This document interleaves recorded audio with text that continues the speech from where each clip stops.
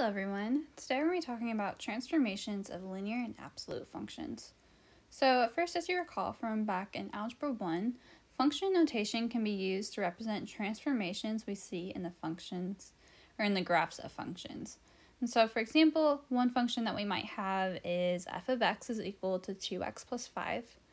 Remember the f of x, what you see on the left hand side here, that is just naming my function. So f, that is just the name of the function. And then the x that we see here is what we call our input. That's what we're inserting in this function. And then our output is what it's equal to. So it's 2x plus 5 is our output. So for example, if I was wanting to find f of 3, for example, my input that I am inputting into the function is 3, and so my output becomes 2 times, instead of x, I have 3, because my input changed. And then if I solve that, I'd get 11, and so my 11 would be my output. You kind of think of it as a vending machine. So a vending machine, your input is the number and letter that you are clicking on that vending machine, and then your output is that candy bar or whatever snack it is that comes out. So the first transformation we're going to talk about today is translations, and we see that we have horizontal translations and vertical translations for these linear and absolute value functions. A horizontal translation is that the graph of y equals f of x minus h, where h is not equal to 0, is a horizontal translation of the graph y equals f of x. And so we see subtracting h from the input before evaluating the function shifts the graph left when h is less than 0. And right when h is greater than 0. And so it's going to look kind of opposite when we are actually seeing the function. But here, when h is less than 0, we really have x minus some negative number h. So it's going to look like f of x plus h. Where if it's going right, it's just going to be f of x minus h. And we'll see some examples of that later on. And then we have a vertical translation, and that says that the graph of y equals f of x plus k, where k is not equal to 0, is a vertical translation of the graph y equals f of x. And so we see here, adding k to the output shifts the graph down when k is less than 0, and up when k is greater than 0. And so looking at our graphs here, at this top, we see that the blue graph, when h is less than 0, it shifted the graph left, or translated left. And for this red function, when we had h is greater than 0, it shifted it right. In this graph below, when k is greater than 0, we see that the graph was translated up. And for the red, it was translated down.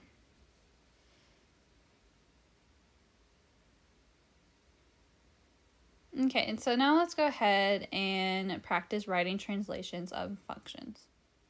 So for these, we're going to write a function g whose graph represents the indicated transformation of the graph of f, and then we're going to use Desmos to check our answer.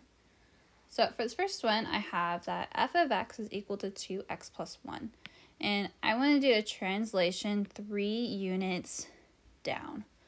So I'm going down, so that means that this is going to be a vertical translation. And that told me that I'm going to be basically adding my k to my output. So to do this, I'm going to have that g of x is equal to f of x plus, here since I'm going 3 units down, I'm going to be adding a negative 3. Well, my f of x is just equal to 2x plus 1, so I have 2x plus 1 plus negative 3.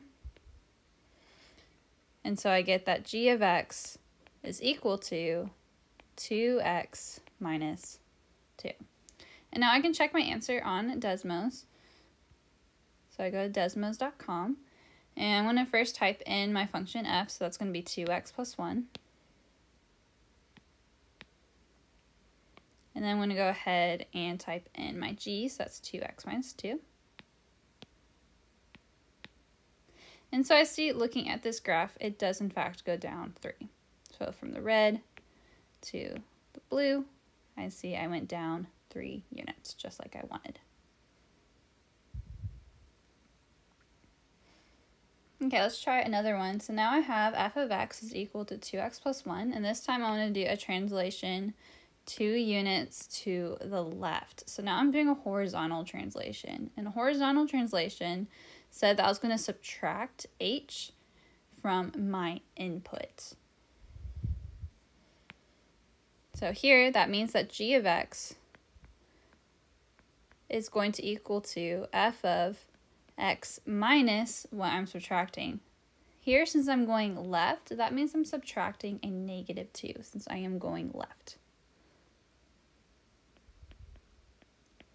So that means I'm really going to be changing my input to f of x plus 2. So that's going to happen every time. When we are going left, your inside here is going to have that plus sign. If I was going right, it would be the subtraction sign.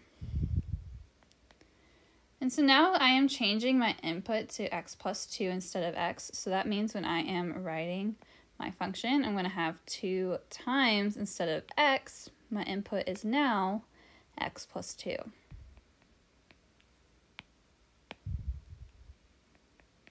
Plus 1. And then from here, I'm going to go ahead and just simplify out. So I'm going to distribute my 2 until I get that g of x is equal to 2x plus 4 plus 1. Or in other words, that g of x is equal to 2x plus 5. And now I can go ahead and check my answer on Desmos. So pulling that back up, I still have 2x plus 1, but now I have 2x plus 5 for my g. And I see, looking at that it is indeed translated 2 units left. From my red to my green, it is to the left too. Okay, let's look at one last one.